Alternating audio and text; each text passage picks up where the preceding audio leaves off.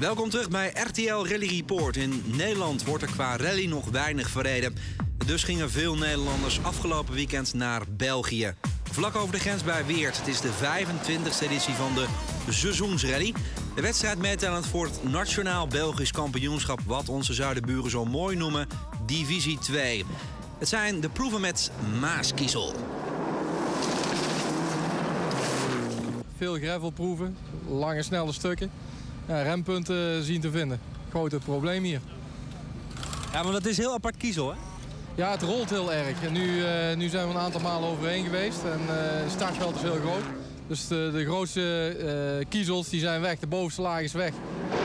Het zijn hele typische klassementsproeven. Dat merkt ook Mark Maaskant, die er behoorlijk hard vanaf gaat. En Arjen de Koning met de groep N Mitsubishi. Een andere Nederlander die hier graag rijdt is Nelis Verkooijen. Zijn specialiteit is gravel. Dit zijn zijn proeven. Normaal te zien in het internationaal Nederlands rallykampioenschap. Nu, omdat het kampioenschap pas in juli weer verder gaat, kilometers maken in Bocholt. Ervaring opdoen met zijn groep N Subaru Impreza WRX. En Verkooijen gaat zeer goed van start.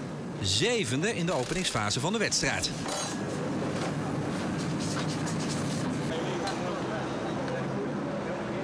Vier klassementsproeven die 3 maal worden verreden. Wat is de favoriete proef van Nelis? Ik heb het gevoel eigenlijk de laatste proef, wat je net eigenlijk wat seconden hebt laten liggen. Maar hij reed echt daar van de 4 proeven in ieder geval echt de sterkste.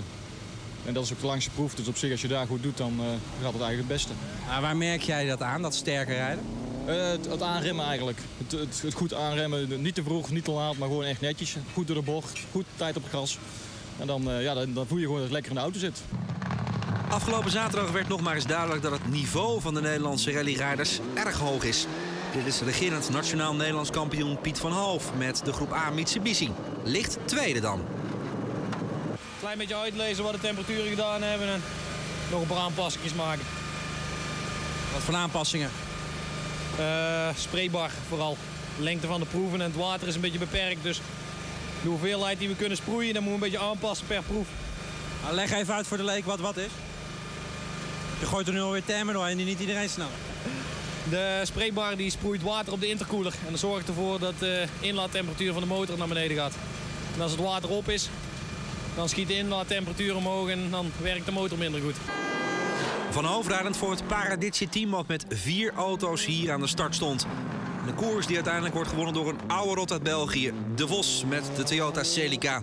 Van Hoof strandt op 17 seconden. Nelis Verkooijen rijdt een erg sterke wedstrijd. Hij wordt 6e algemeen in deze Maaskieselkoers in Bocholt.